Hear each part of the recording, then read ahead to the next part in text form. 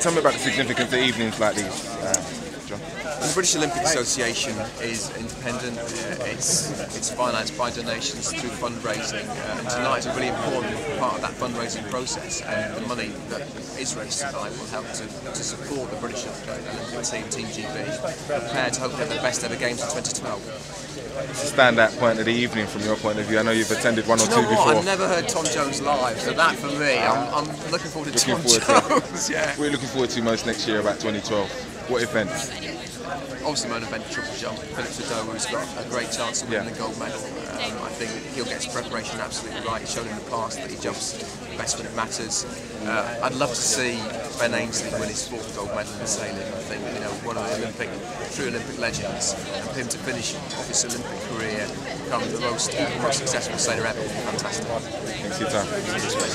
Enjoyed that. So, British Olympic ball, Jeanette? Yes. Looking forward to it. Everyone says it's Tom Jones that they've really come here to see tonight. No, I've come here to see Teachers Dai though. No. How important are these events? I think really important. It's a year out. I think it's really good to kind of obviously raise a little bit more money to kind of make next year really, really special. And you know, these are the kind of fun events that we can be at to make it happen. And you brought Mum tonight? I have brought Mum tonight. How much of a support has Mum been? Because I know you've been through a lot in the last couple of years. You've been my rock, right?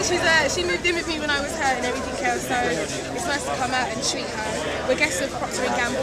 How are you? Looking out for the mums. My mum, I know the campaign well. We had a really nice day, and it's a nice day to finish things off. So fantastic. really, really happy. Well, listen, go ahead and enjoy the evening, right? Thank you so much. Thanks, guys.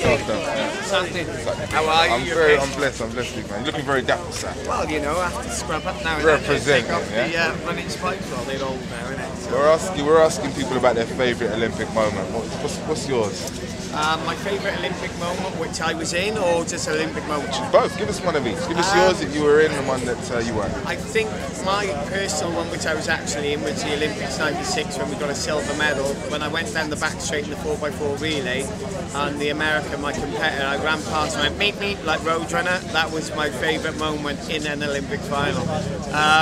But actual Olympics, I think Michael Johnson's 1932 has got to be the one for me. I mean, obviously you've got Usain Bolt, who's amazing now, but at the time to take half a second off the world record was like a joke. So Michael Johnson, legend, mate. Enjoy tonight. Right,